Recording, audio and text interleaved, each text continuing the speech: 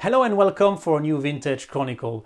Today we will describe Kenner, Palitoy and Toltoy land speeder. But above all, I would like you to subscribe to my channel by clicking to the bottom right here. It will allow me to give you more information about vintage Star Wars toys. So there are 3 land speeder, one made in America, another one made in Australia and one made in the UK. And we are starting the description right away. These vehicles came with a unique packaging. The only common description is the name, the Star Wars logo with Luke and Leia drawing on the left side of the logo itself. Designed with a star space background on real sand, Palitoy model comes with a non-opening bonnet compared to the Kenner model. Boxes are similar size and show Luke's vehicle functions on packaging sides. Palitoy used one of the sides to display 5 action figures from the first list of 12, and on the other side a large picture of the toy itself. Kenner version shows a red-orange background on sand with speeder stopped by stormtrooper. Box's size shows all function and help as reference to place stickers inside Luke's vehicle. Released in 1978, the question is why 3 different vehicles available worldwide? At the time it was cheaper for a toy company to manufacture locally larger items like land speeder. So Palitoy built a non-open bonnet version for the UK market and Europe.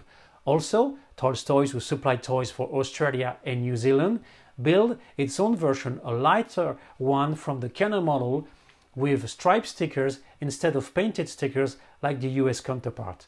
But the funny thing is, in Canada you can find some Toltoys model, which means at certain point when the demand was so strong and the local factory not able to fulfill the needs, licensees were able to order worldwide to fill the store shelves.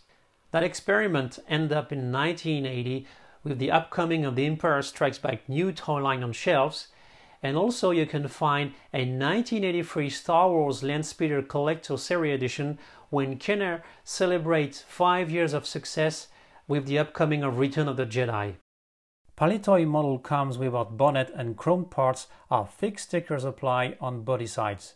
Cockpit is similar to the Kenner model and pegs on the back of the seats are slightly higher than the one made in Cincinnati.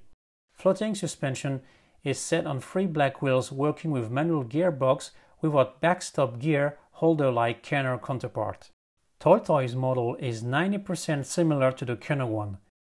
Main differences are striped stickers applied all around the vehicle and non-stop back gearbox like the Palitoy model.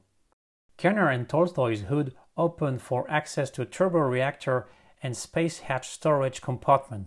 Compared to Palitoy model, chrome side parts are real extra item set while vehicle assembly at factory plan. Dashboard labels shows vehicle control instrument.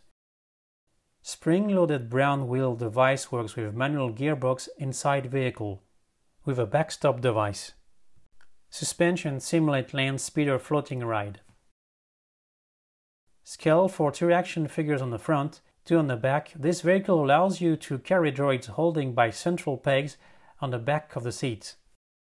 Land Speeder is one of the first vehicles built into the Kenner toy line, and no matter what differences are between all versions, as the Palitoy kept the right-looking shape for the vehicle and Toltoy's main change shows striped stickers instead to be painted one.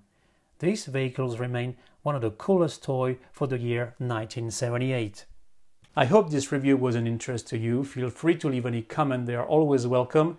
Leave a thumb up if you liked the video, subscribe if you haven't done it yet, and see you soon for a new Chronic Vintage.